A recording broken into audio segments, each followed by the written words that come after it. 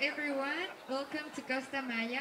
We're gathered here to witness the amazing ritual of the flyers of Papantla. Now they are gonna go up the pole, which is 25 meters high. That is about 80 feet high. So while they are preparing everything up there, I'm gonna tell you a little bit about the origins of this ritual. This ritual was born as a rain dance because there was a long period of drought, so they made this as an offer to their gods and to Mother Nature because they were asking for the rain to fall down on earth again. So they made this ceremony. The pole is originally made out of a tree.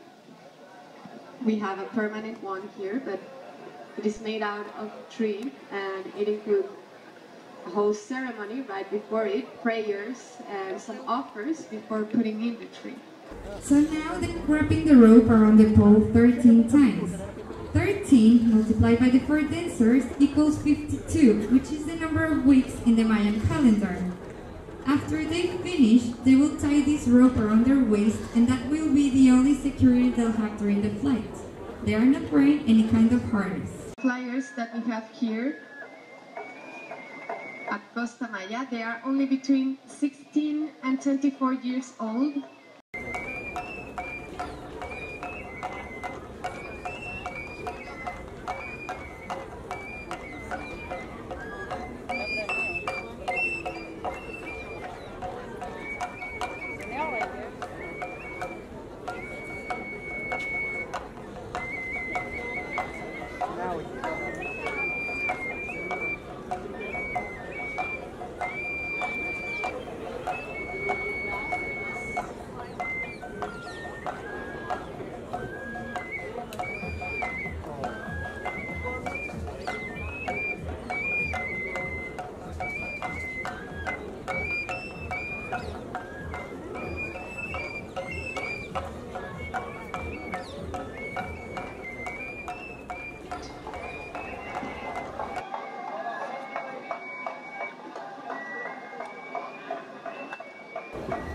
So before they jump, there is something that I always like to do, and I like saying hi to the guys up there. But I need everybody's help, so if everyone would help me, in the count of 3 we're going to yell hola, but we need to do it very, very loud so they can hear us all the way up. Are you with me? 1, 2, 3!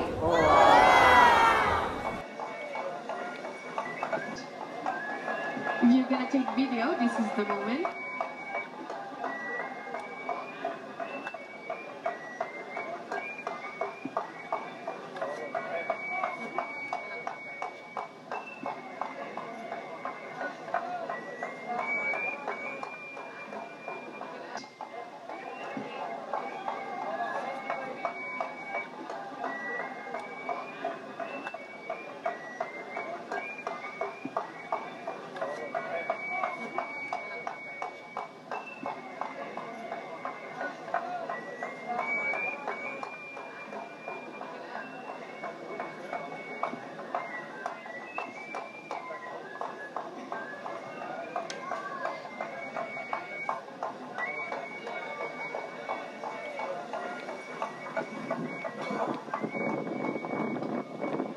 Now you can see why they are called the flyers of Papantla.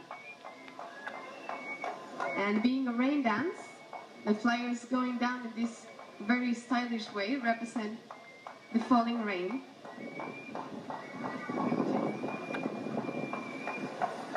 The 4 flyers together represent the 4 natural elements: earth, wind, water, and fire. They also represent the 4 seasons and the 4 cardinal points. So the number 4, it is a very important number in the Southeast Mexican cultures. The pole, it is thought to be the 5th cardinal direction, which is a connection between the underworld and the sky.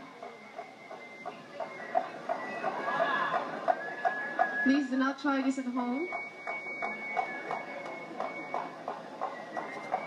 You can see that they have little mirrors in their hats, and these mirrors represent and reflect the sun, and the color ribbons represent the rainbow that comes after this rain.